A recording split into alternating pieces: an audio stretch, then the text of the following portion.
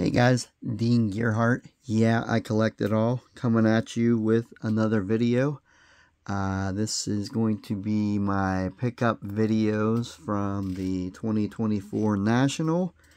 I just got back home today, Sunday.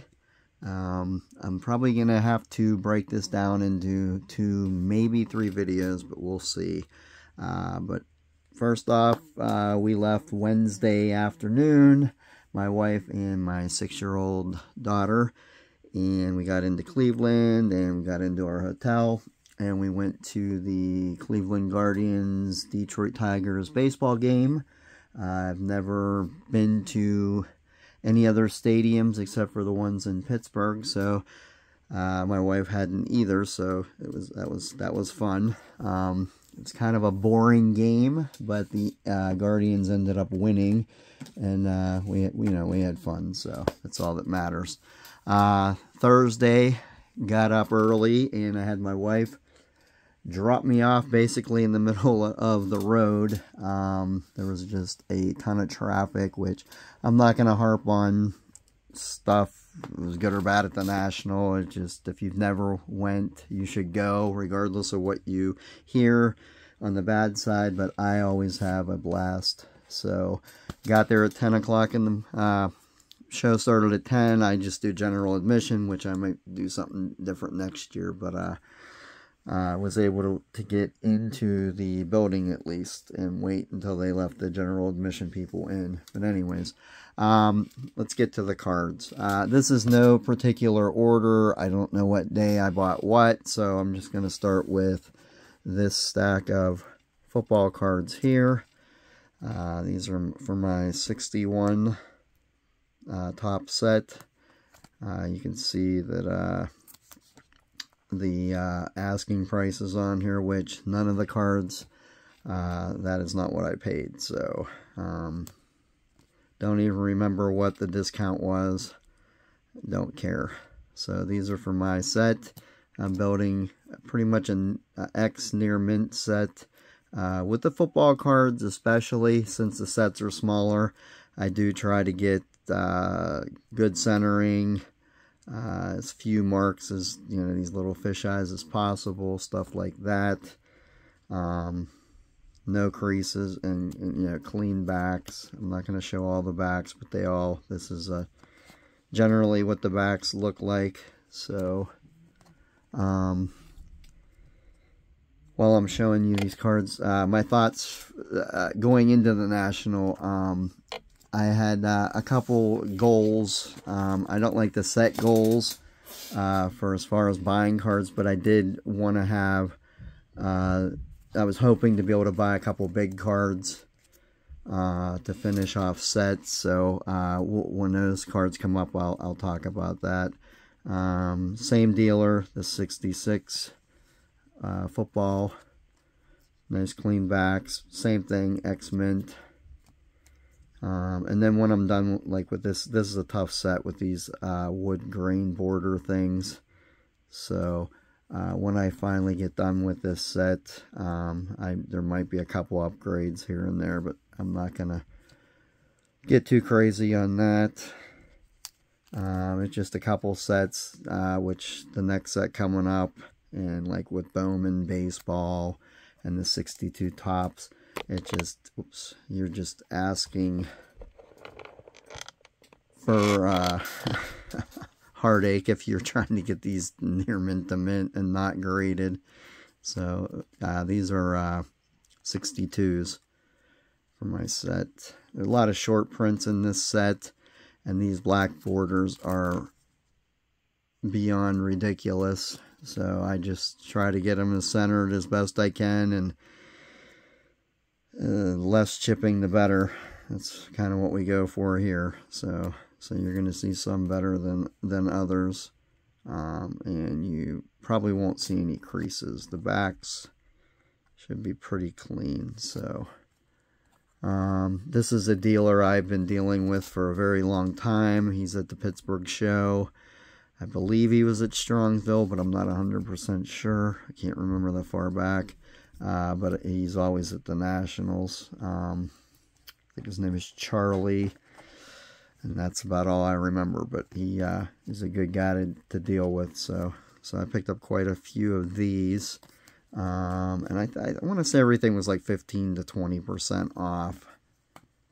I know I picked up quite a few, cards from him.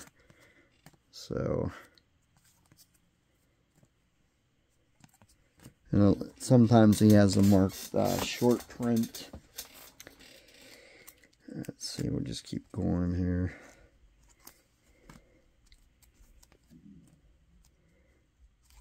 So basically, like I said, I was trying to not set goals, but set goals, and a lot of it just depends on what's available, what's out there. As soon as I got there, which is something I haven't done since the first national I've been to, and this, I believe, was my 10th national. So I started going in 2014. So probably 9th, because we didn't have one. They canceled it for COVID, so it's probably my 9th. But the first time I went to the nationals, I was like a kid in a candy store, and I had my cart full at the first table kind of thing. But as you go to these more and more, and you get the experience under your belt, I think you do better. I think it's just human nature to go crazy at first, and then as you get older, a little wiser with it, then you know, you can seek certain things out. But the last couple shows, I've set goals to try to finish some, or get close to finishing some of my bigger sets, like my 49 Bowman, or my 54 Topps, or my 61 Topps. And I've just set myself up for basically failure, because believe me, the Hank Aaron rookies are out there, the Ernie Banks rookies are out there, but finding them raw and at the right price, or even graded, lower grade, but at the right price, isn't the easiest thing to do, because you and 500 other people are trying to do that as well. So, but anyways, I'll get to that. These are 69 football, and I think I'm down to 4 cards to finish the set. And you may be asking yourself why I didn't finish it. I ran out of money.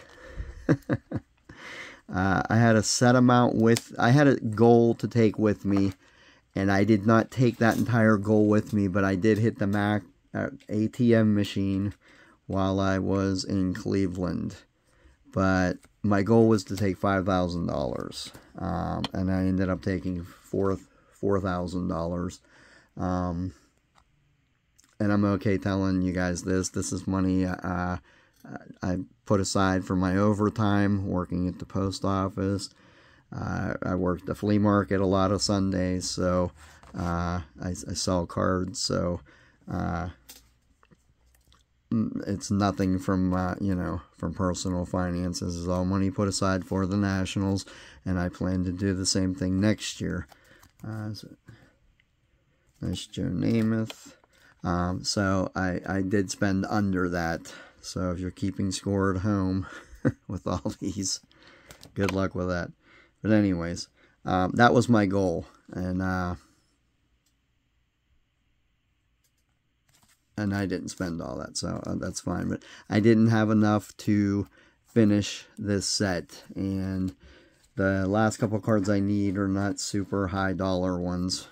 It's just a matter of I'm not gonna, you know, I just couldn't buy them with what I had left over. So anyways, these 57 Topps football, as you can see.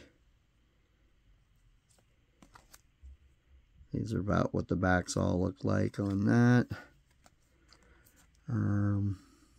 I do remember this dealer here. They don't discount, but you know going in when you're buying. They actually give me $1 off. But they don't discount, but their prices are set and they are fair. Which you'll see more of them in a minute. And I was fine with that, because they had all their Hall of Famers in one box, and they had multiples to pick from. and they had their commons in another box, which was fine also, and their prices were fair, so I wasn't complaining about that at all. And I did buy quite a few cards off of them as well. So 99% of the dealers, though, would probably give you a discount of some kind. But I get it. I sell cards, so I understand the reasoning behind it. So I was cool with that.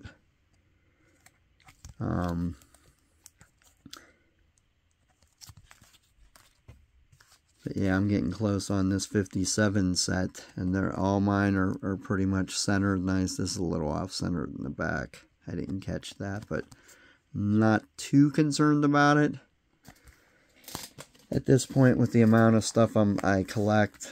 You know, stuff like that's gonna slip through the cracks. Thought that was a fair price for him. But yeah, I picked up a ton of cards from these two dealers in particular. And that's kind of what you got to look for. I've dealt with both, like I said, the one guy, he comes to Pittsburgh, Charlie. And then this family, I think they said they were from Arkansas. So the only time I would deal with them is at the Nationals, and I bought cards from them last year. So, and I think they actually remembered me because I like to wear, my wife gets me different baseball t-shirts. And the day I bought from them, I had a Willie Stargell t-shirt on, his 75 Topps card. So, and I don't know what I had last year, but anyways, I'm rambling. But there, that's the end. The 57s from the couple different dealers I bought from there. Oops, one more. Okay. Alright. Let's go ahead and stop this, and we'll do a second video. Thanks for watching.